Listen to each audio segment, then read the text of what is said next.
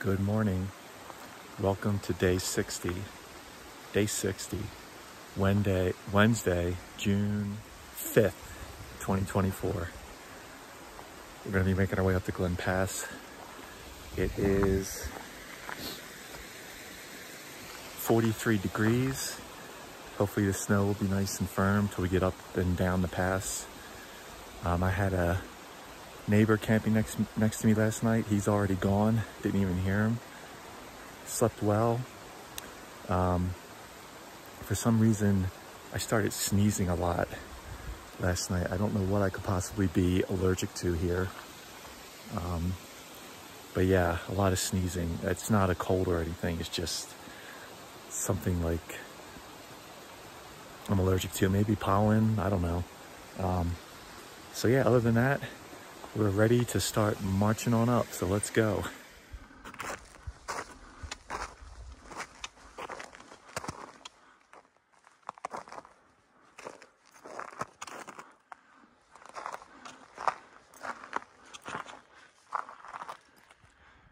All right, we're about to hit a little slopey section that I have an ice axe. I'm going to break it out.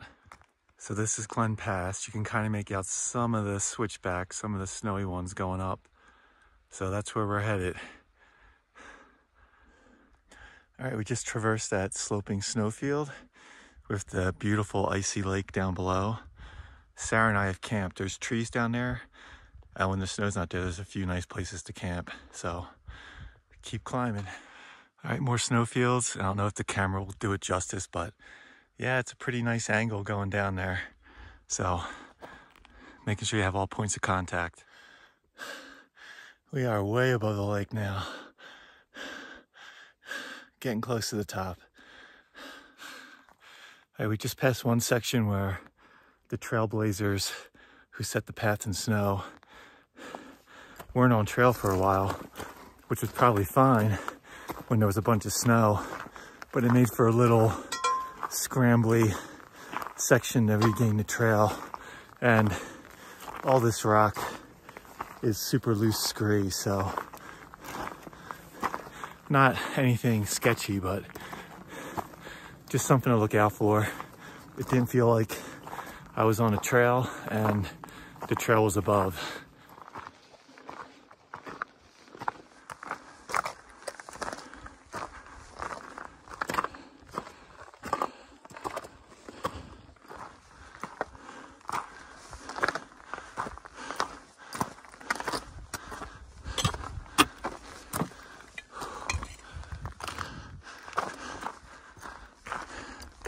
We made it.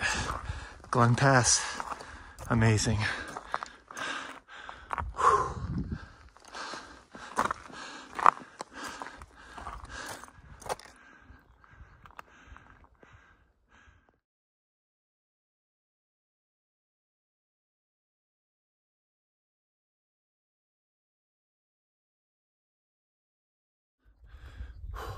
All right, so we're gonna head down that path there.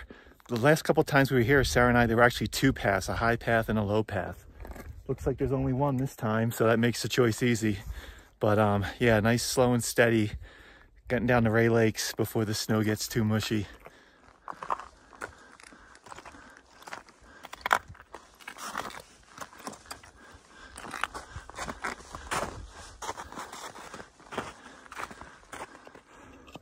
All right, here we go.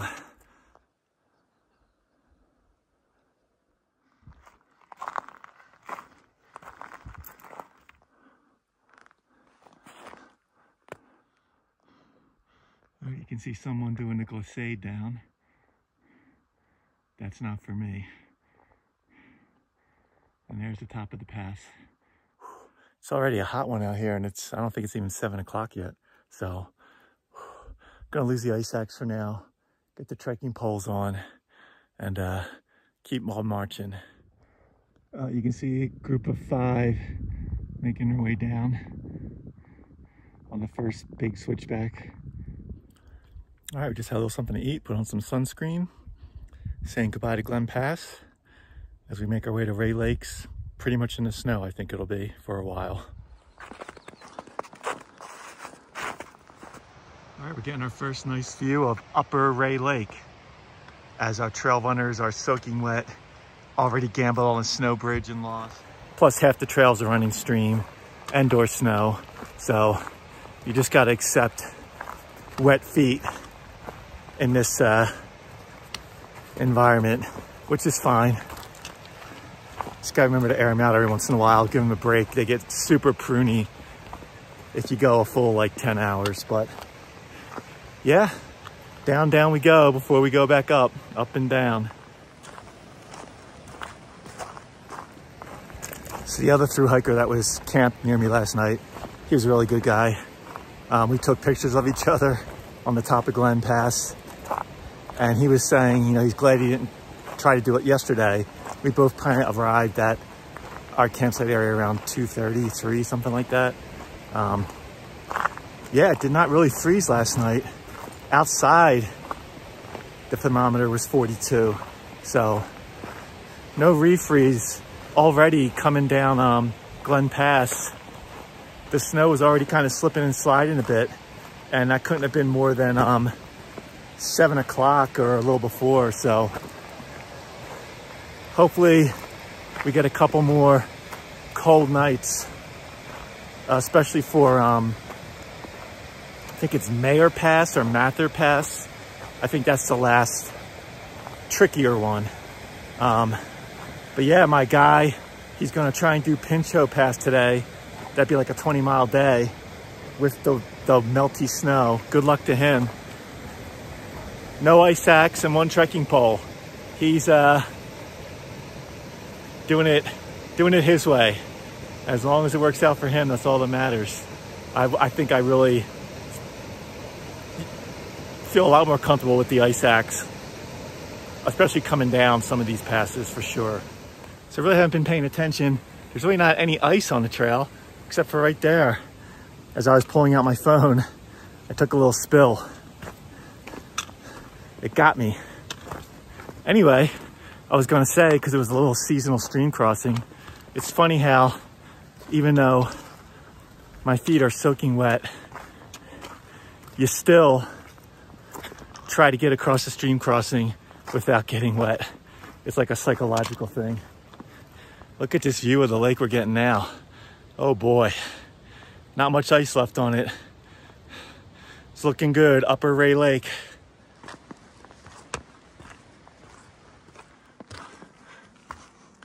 Hitting the junction for one of my favorite places in the Sierras, the 60 Lakes Basin. There's a use trail for a little bit, and then most of it is off trail. There's just some amazing camping back there, off trail exploring, and it doesn't get a whole lot of visitors. So highly recommend checking it out if you're ever in this area. Spend a night or two there. You won't be disappointed.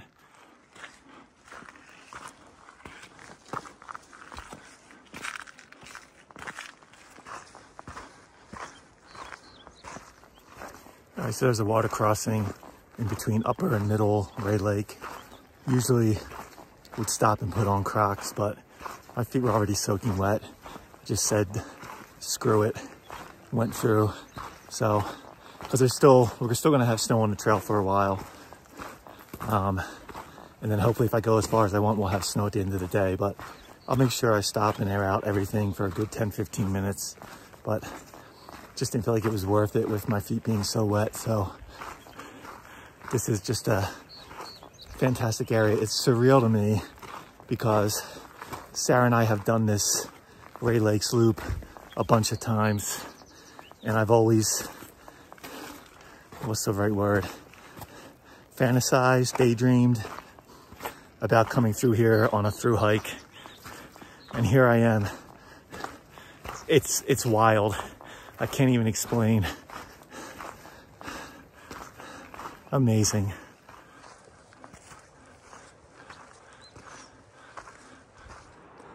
Cool little feature in these points. Say hello to Fin Dome. All right, we're still traversing Middle Ray Lake. It's huge and it's blue. Not much or any ice on this one. All right, so it's 9 o'clock. So we've been going for 3.5 hours, right? Yeah. Go take a first real break here, air out the feet, have a little bacon jerky. Look at this amazing view I have for my lunch break, or I guess morning break. Not too shabby, huh? It's a restoration area. Used to be able to camp here at Middle Ray Lake, but still pretty amazing. I guess while I'm thinking about it, it's probably a good time for a quick logistics update. So we're in day 9 of this segment of our trip. So we've been out in the backcountry for 9. This is the 9th day. I just kicked my first butane canister this morning. I knew it was coming. I've been getting 42 boils. This one only got 41. I think part of it is just the higher elevations, it's colder, and also I didn't have as many like 1 cup or 1.5 cup boils. Most of them were 2 cup full boils, so it takes a little more gas. So I have 1 propane canister left. My 2 10,000 battery packs are toast. I'm probably halfway through my first 20,000, and I've got 2 other 20,000s. I bring a lot of battery power just so I can keep recording video. Mainly, that's the main reason.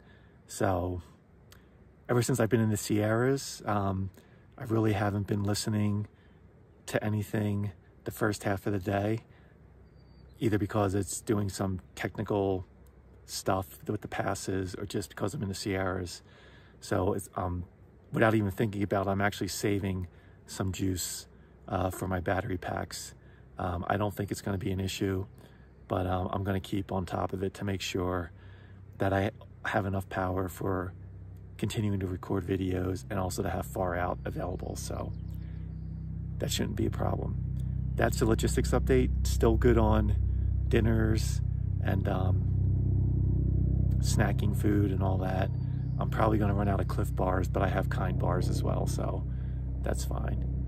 That's the update. We'll check in a bit. It's always a little concerning when you see a helicopter out and about here. Hopefully it's nothing.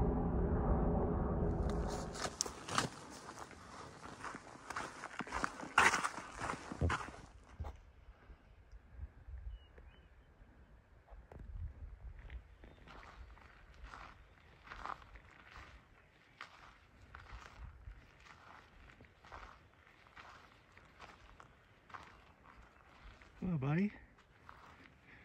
These rabbits are big out here.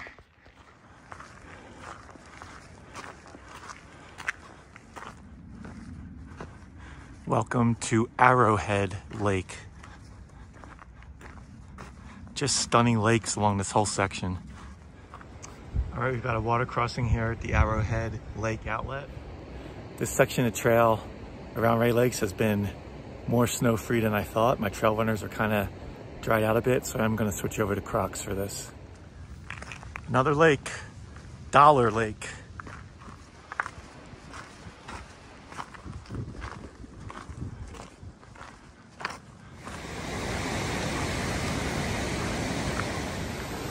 All right, it's almost 11. We've made it to Baxter Creek. Once again, we'll put on the Crocs to do this water crossing. And then I think I'm going to do some electrolytes on the other side of the creek.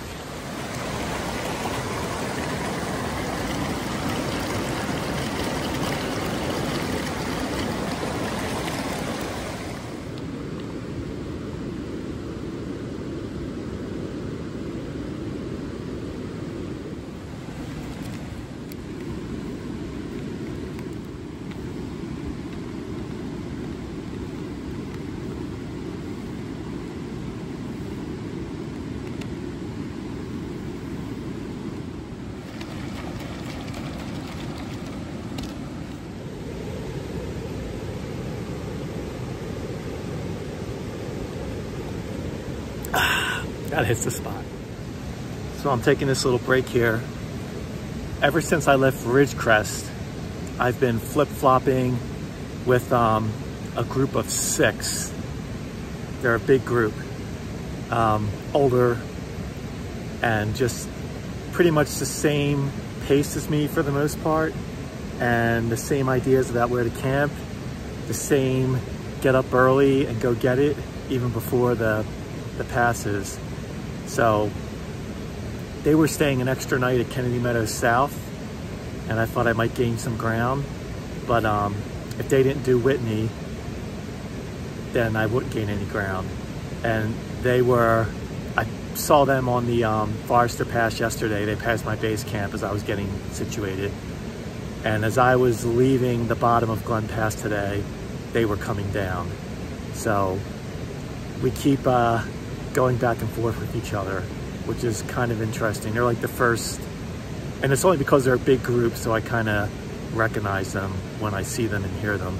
There's one guy from the UK, has a very distinct accent, so, and they do a lot of talking. So it's just interesting. I'm wondering if they'll catch up to me today, or if I'll be able to gain some ground. I really want to do a big mileage day today. We'll see how it goes as we get later in the afternoon. But they have also done some big mileage days. So we just keep bumping into each other ever since Ridge Crest, so that it's just interesting. I've had other through hikers come and go, pass me by, I pass them, never to see them again. But this group, we just keep seeing each other. So maybe until VVR, or maybe until we're out of the Sierras, who the heck knows. That's it.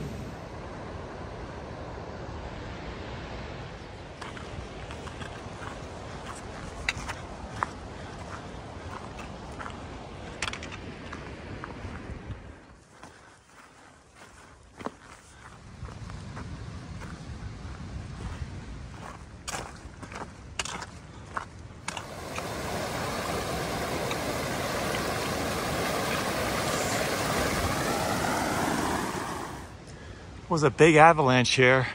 The trail is in the middle of it. Guess what?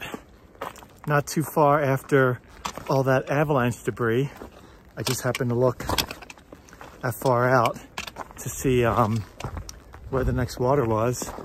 And we have done 800 continuous miles on the Pacific Crest Trail.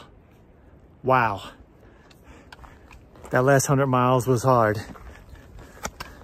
800 miles, let's go.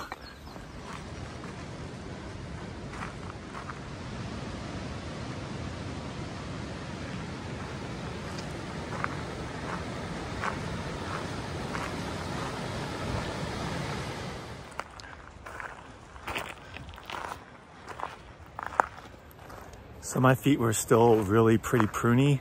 So I took an extra like 20 minutes and just really let my feet air out. They have improved quite a bit, so I have to keep an eye on that. If they get too pruny, I'll start getting some painful blisters. I've run into that problem before, not pleasant.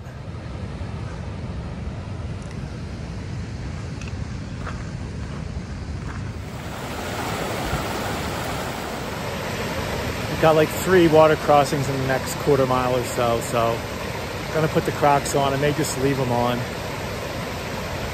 This is the tamest of the 3. All right, so we did 3 of the water crossings. I just left my Crocs on the whole time. We've got more water crossings coming up, but I'm gonna put the trail runners back on for now, and then we'll just switch them back out again.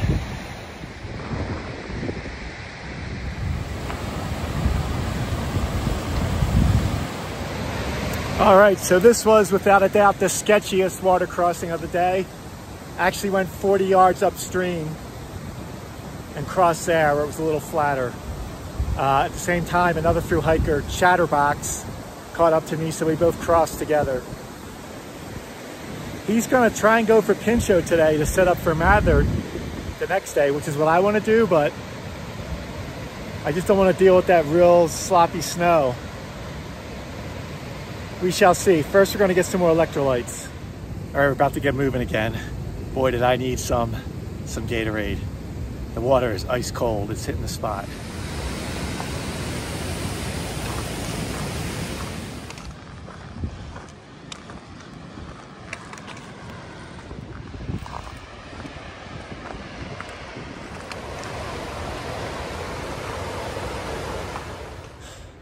All right, it's getting close to 4 o'clock.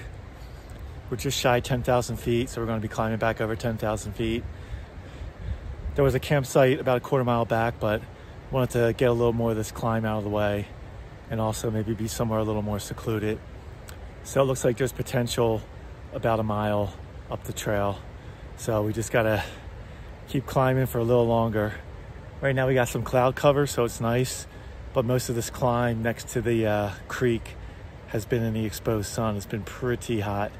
Right now it feels good.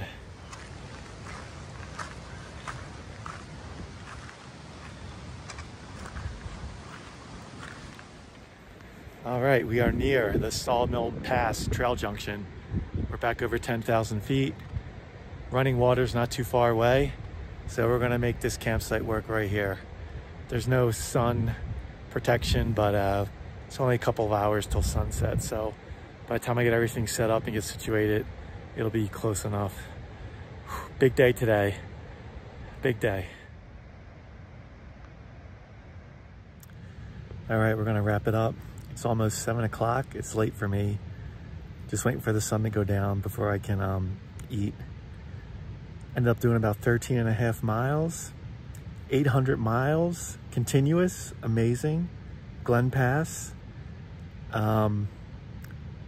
almost, I think a little over 11 hours of hiking with probably a half hour to 45 minutes, maybe more than 1 hour of break time, letting the feet dry out and having to stop and start for water crossings, having to slow down for the snow.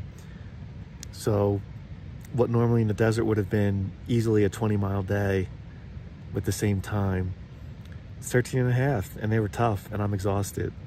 So I'm just gonna keep hydrating, I'm gonna eat, and I'm gonna crash. And we're gonna do another pass tomorrow. All right, see you then.